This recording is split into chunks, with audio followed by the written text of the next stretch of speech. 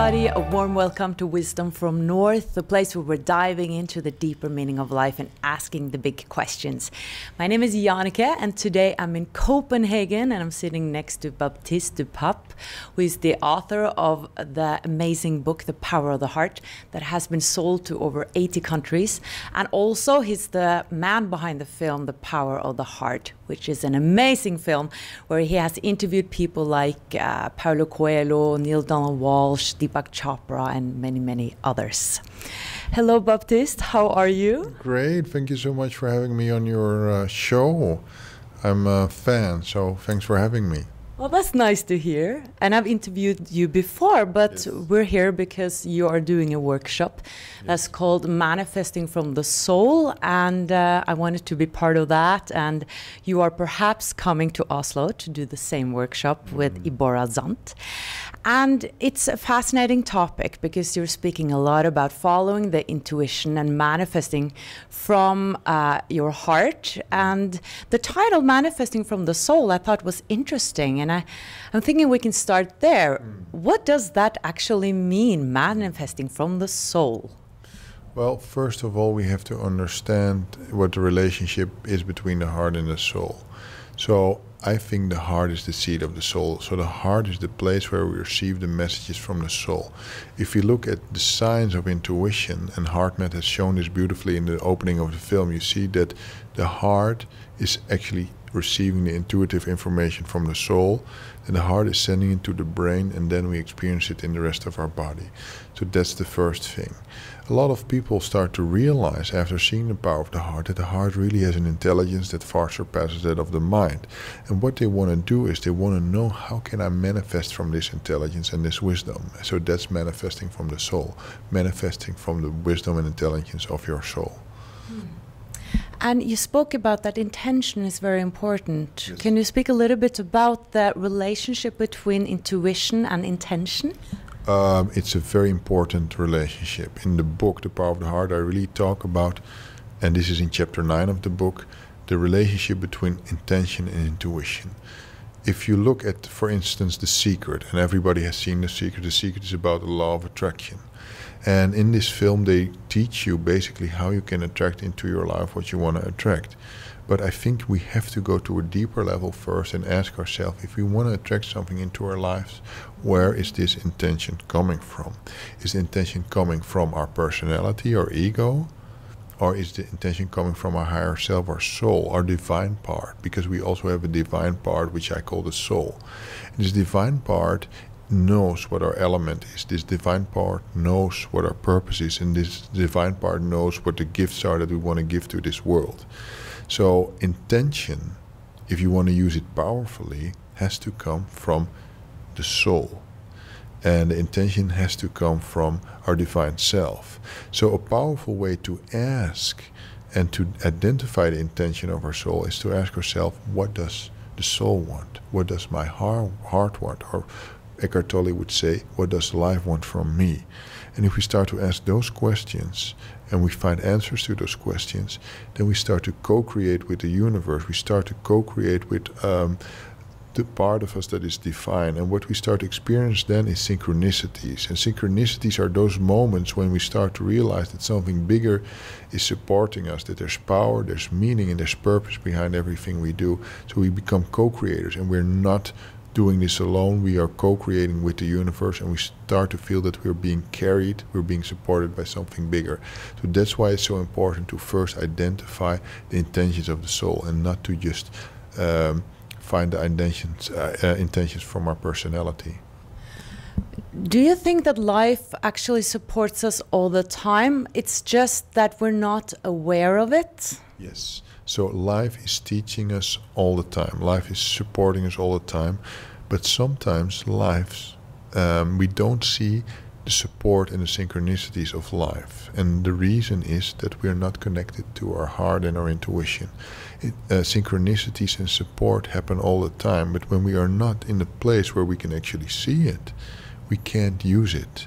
So synchronicities and support is happening all the time. But when we are completely in fear, when we're in our mind, when we're disconnected from our aliveness, we don't see the support anymore. It's like having your eyes closed and trying to see the road. If you close your eyes, you can drive on the road. And when we come into our heart, all of a sudden, we start to see. And with seeing, I really mean seeing through the eyes of the soul. And what intuition really is seeing with the soul. Yeah. So tell us a little bit how this knowledge has changed your life, because you were a lawyer, or you never actually ended up working as a lawyer, but you were educated as one. When you learned this information, how did it change your life from what it was before? Well, the first thing that you start to realize is that you have access to an incredible intelligence. The intelligence of the heart really far surpasses that of the mind. And people always want to know, okay, what is the difference between the heart and the mind? The heart sees everything from a larger perspective. So if you are on a boat on a river, and I'm using this example to give a clearer... Did you say the heart sees everything from the logical? From a higher perspective. Higher perspective. So to give an example, if you are on a boat on a river and you are the mind only sees the next bend, the next turn on the river. But if you are the heart, you see the whole river from source to sea. So you start to see everything from source to sea, everything from a higher perspective.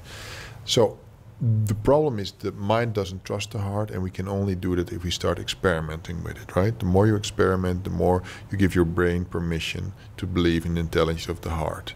So this is very important, that we start to understand this intelligence first. Then the second step is, if you start to trust it and you start to work with it, it increases confidence, because you know you have a golden treasure of information inside of you.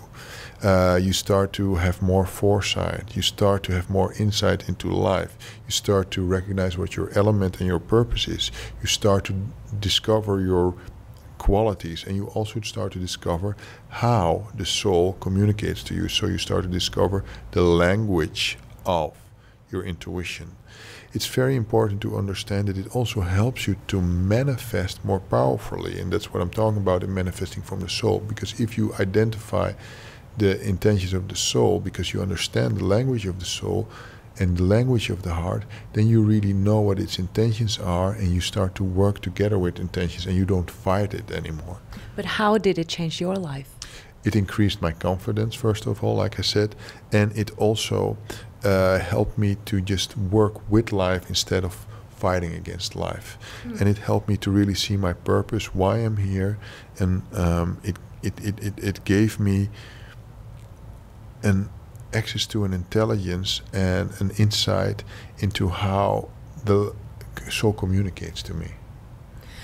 So in your everyday life, do you have any examples on how you actually listen to the heart? Like an everyday example of how it can help you or us? The best way to listen to the heart is to bring your conscious awareness to your heart. Just put your hand on your heart, breathe in appreciation into your heart, hold it there for a moment and breathe it out. The more attention you bring to your heart, the more you start to listen to it. Put all your energy in your heart, bring your attention there, and just start to feel your way in. It's not a thinking process, it's just feeling your way into your heart. So the fastest way is just to feel your heart, become aware of your heart, and start to spend more time with your heart.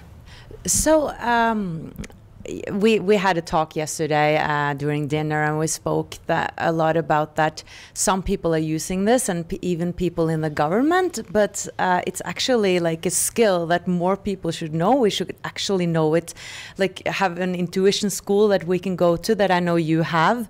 Can you speak a little bit about that? I mean, are there people like using this in governments around the world, like this extrasensory techniques that you are kind of teaching here? Many people are using it, and everybody can learn it. Not everybody has the same gift. It's like not everybody is a Mozart, or not everybody is a Roger Federer in tennis. Not everybody is a Picasso. But with intuition, it's the same thing. Some people have a gift for it, and other people have to work at it a little bit more. Yes, I mean, it's being used all over. Yes, and governments are using it too. The thing is, you have to learn the language of your intuition first. It's like when I speak... Do you speak Italian? No. No, when I speak Italian to you, parla italiano, non ancora è la mia prima lezione. The thing is, you don't understand the language, right? So if you don't understand the language, you're not able to listen to what I have to say and to understand it and to use the information. So this is a language which is universal. If you start to learn it, then you can start to apply it, use it, and identify the intentions of your soul. So your soul has a language, you can learn it, and that's what we do in the intuition school. So talk a little bit about the science actually behind intuition. Is there any scientific research on intuition? Yes. So for those who have not seen the Power of the Heart film, it opens with an experiment done by the Research Institute HeartMath in Northern California, and they show that the heart actually can see events before the eyes can see it. You have seen the film, so you've seen this experiment. The heart knows what's going to happen before the eyes can see it, and that's incredible. The only thing is we don't know how to bring this information that we have here to our conscious awareness so we can use it. So this is a scientific explanation for how our intuition works. And this experiment has been done in many independent laboratories all over the world. So we just know that the heart receives the information before the eyes can see it. This was for me a big eye-opener and revelation, and I said, this is what I want people to show, because this gives the brain permission to believe in the intelligence of the heart. Are you practicing this every day? Is it an ongoing thing? Maya Angelou said, every day you have to go to the heart. Every day you have to work at it. Every day you say, teach me. And what I know is when I wake up in the morning, I just want my coffee and I'm not thinking about the heart. I really have to make a conscious decision to go there. So the first step is really to make it a priority. And you can pray. You can go into nature, you can look for silence, you can dance, you can make music, you can spend time with animals or with little children. All those things that bring you into the heart, that's what you need to do. And for everybody it's different. You have to find your way to connect with your heart, but you have to make it a conscious decision and a priority. It doesn't happen by itself. It actually enhances your psychic skills, doesn't it? I mean, is it really possible to look into the future, like through the heart? Yes, I mean, the HeartMath science is showing that, right? That we can look into the future. It doesn't mean that the future is set in stone, but we can see high probabilities into the future, yes. We are able to see into the future, and at the same time we're also able to create the future. Because we're co-creating at the same time. So it is a circle of creating and observing, and observation and creation starts to influence each other like a circle. So what about the mind chatter? How do we deal with that? What is your perspectives on mind chattering? Is it something we should try to get rid of or silence? Mental noise, I call it mental noise. So we have, on one hand, we have the soul, the signal line of the soul, and we have the mental noise. Which one is louder, you think? The mental noise. The mental noise is louder because we have been feeding it with our education. We are taught to live from our mind. So what we do, it's like a radio channel. You want to turn down the mental noise and you want to turn up the signal line of the soul. So it takes some time to do that. It's like an old radio. You're tuning in. You can't just shut it down, the mental noise. You have to learn to manage it, and you do that through looking for silence and looking for ways to connect with the heart. So you look for silence, you try to bring yourself into the body, and you start to learn the language. The more you learn the language, and I cannot explain that, in this interview, but the more you learn the language, the more you start to see, okay, this is my intuition, and this is my mental noise. But the mental noise is so loud, and we have to learn to manage it and turn it down. A way to do it is to write down what the mental noise is saying. And another problem is that a lot of people don't know the difference between their mental noise and their intuition. And that's also something that you need to learn. What is the voice of the mental noise? What is the voice of the intuition? And you learn that by noticing it, I guess. That's the first step, to notice, like, okay, now I have mind chatter. But you can't always write it down. But I guess you should put some time, and now I'm gonna, practice this, because in your everyday life you don't have time to write down It's just like, you know, if you want to stay healthy, you stay on a healthy diet. If you want to learn a language, you go to a school or you do a course to learn the language.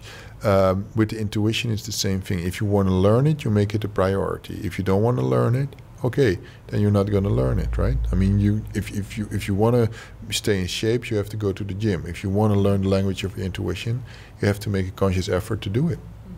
You created a huge success with this book. It seems like you created something out of, you know, nothing at first. Like you just had an idea of making a movie. You had no experience with making a movie.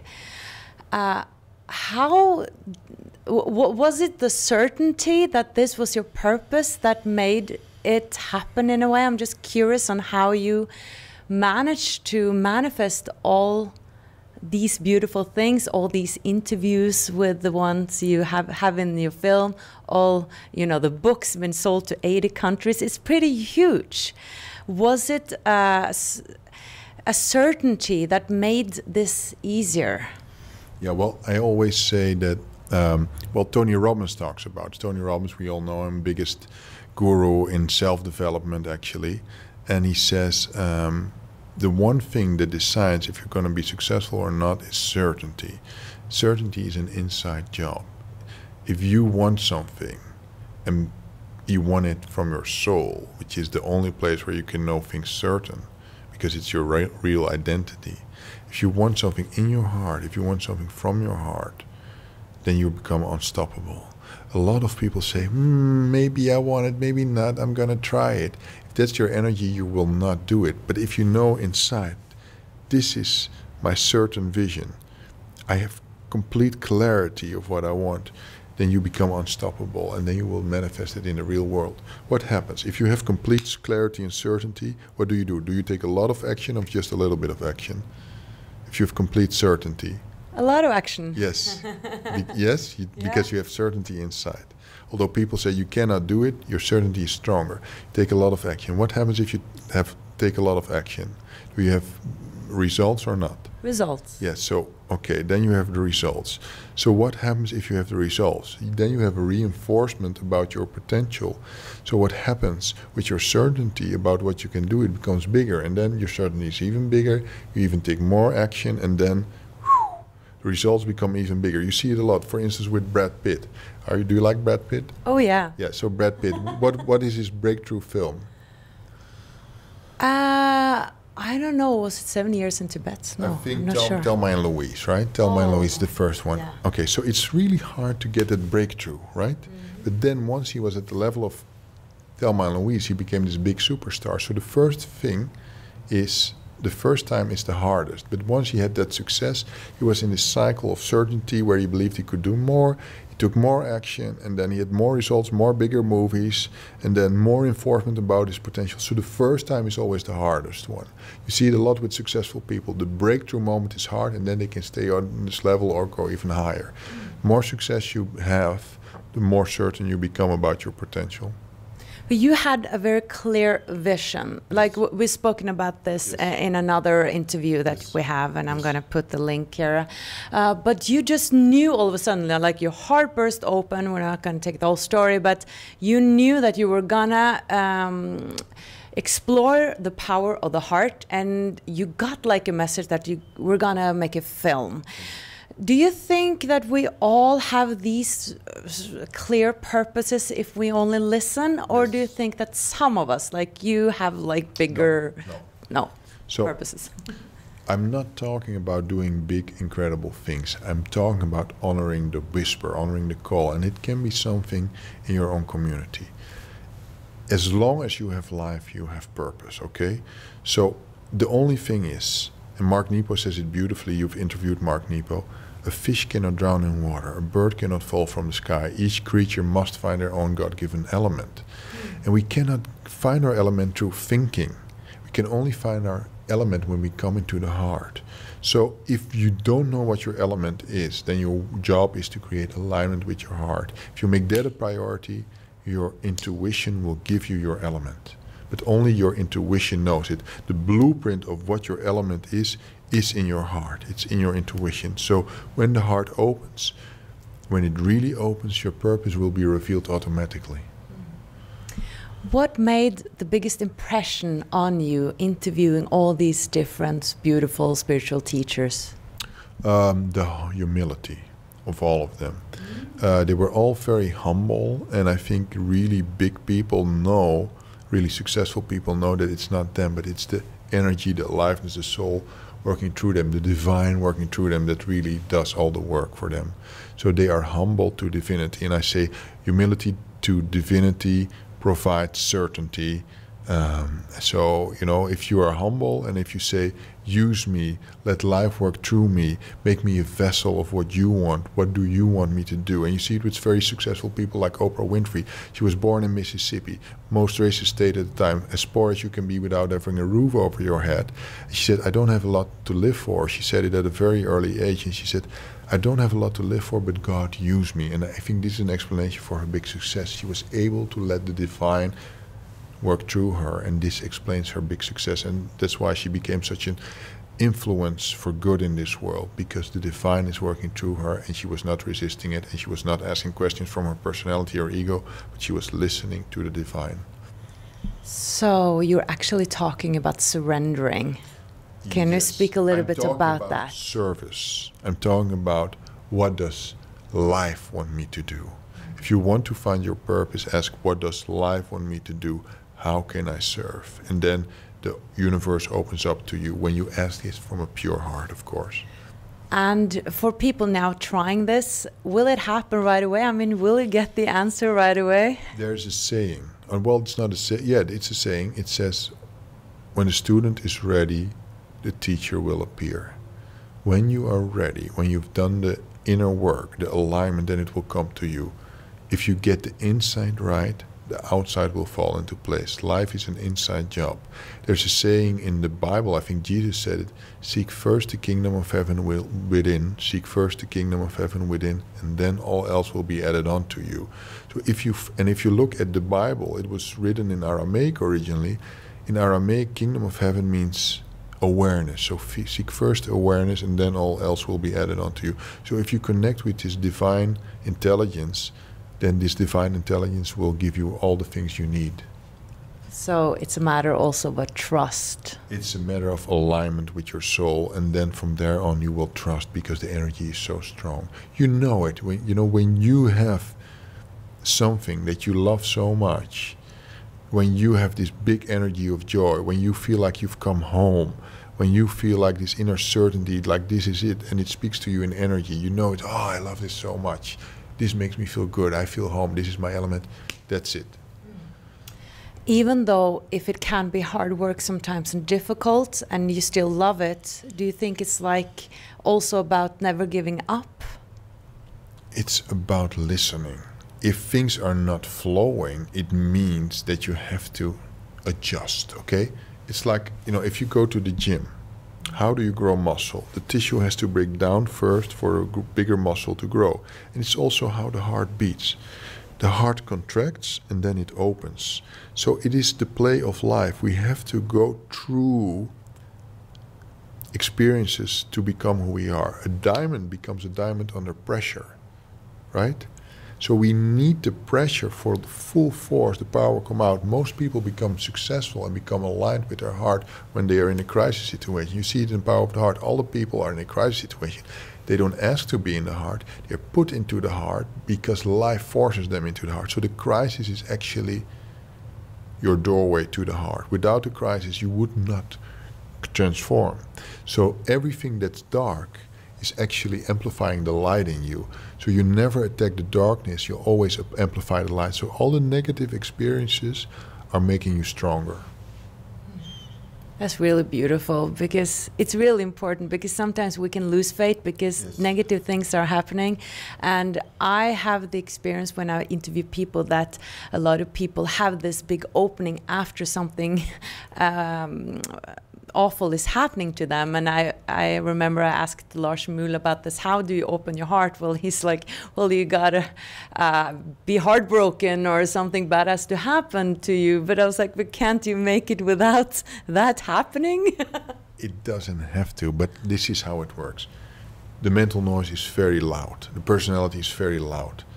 And we don't listen to it because the heart whispers. The heart whispers. But if you don't listen to the heart, it comes to you screaming in your face in the form of a crisis situation. If you have a crisis, it happened because you didn't listen to your heart. You think so? Yes. Huh. Yeah. Well, I got a personal experience with that. My father was hit by a car in South Africa. And wow, I've never felt this strong love for my family. It was horrifying, but at the same time, I've felt this huge love. Like I've never knew I had so much love inside. And I guess my heart was cracked open, but I kind of thought it was open from before. But I guess I was maybe going deeper. Yes. So I have to correct myself. If you have a crisis, it is maybe because you didn't listen to your heart, but it's also a life that wants to push you to the next level. To a deeper level of love and understanding, compassion, reverence for life, and insight. Yeah. Because also why we're here is learning how to open our heart so we can also do it consciously, right? Yes, and the heart is not supposed to be open all the time. Oh. No, because people say, oh, I want to be in love all the time. No, it's how the heart beats. It contracts and then it opens. If our heart is not open, it's our job to open it again. It's the play of life. It's part of life. People who want to be in love all the time, they don't understand life. Life is a play between darkness and light, and we need both in order to have a full experience of ourselves. Okay, so I guess that's part of being a human being, Yes. that actually our normal condition is not having our heart open all the No, time. because people they live in a fairy tale if they think it's like that. It's not like that. Nobody lives like that. Okay. Yeah. But the job is for us To open it again. Yeah. Beautiful. Do you have some last words for us today? Yes. Well, if you haven't seen The Power of the Heart, I would like to invite you to watch the film. The website is thepoweroftheheart.com. Please watch the film because I think the film really is a heart-opening experience. And I always want to say to people say, listen, I'm in the heart, but my husband is not, or my boyfriend is not. I say to them, don't wish it was easier, wish you were better. Be the change you want to see in the world. If you want to change the world, start with yourself, because you only have control over yourself. That's really beautiful. Thank you so much. Thank you so much for having me, Jannecke. Thank you. And thank you so much for watching, guys. Remember to subscribe to my channel if you haven't before. Much light from Copenhagen. Bye-bye. Bye-bye.